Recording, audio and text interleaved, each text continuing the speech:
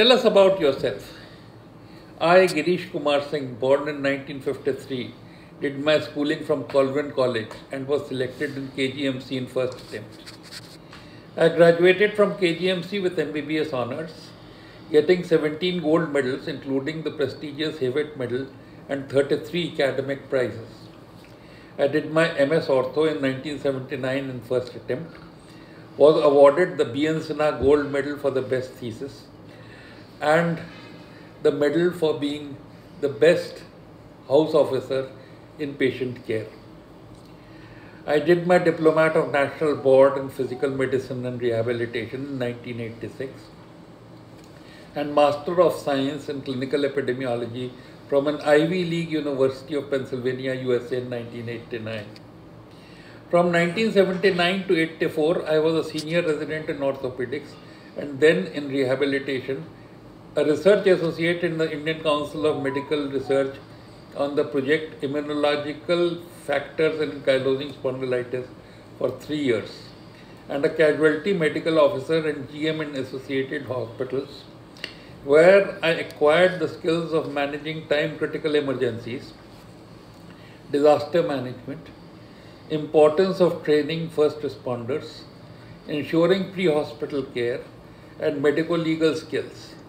In June 1984, I joined as assistant professor in orthopedics and became an associate professor in 1996. I have 150 research papers in national and international journals, a citation index of 118, an H score of 30, and M score of 7. My ResearchGate score is 98.7, which means my performance is better than 98.7% of researchers on ResearchGate database. I have skills and experience of managing all orthopedic emergencies in low resources in a government hospital setting and doing all elective operations that are needed to be done in an apex orthopedic department in a teaching hospital. I have been able to get extramural funds for research projects worth 4.5 crores during my sojourn as faculty.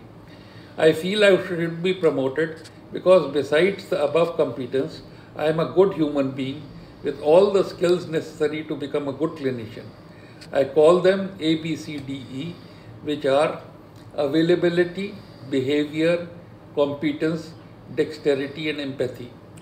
I feel empathy is the most important characteristic of a good clinician, as it requires the clinician to keep the patient's interest above his own at all times. It is the root of all ethics in medical practice and research. What are your views on changes in teaching practices introduced by NMC recently? An MBBS graduate is the brightest of the bright resource of the country. As a doctor in the field, he must acquire the persona of ABCDE mentioned above and skills to be an excellent user and producer of research so that he stays updated and is able to use the newer skills for his patients and students.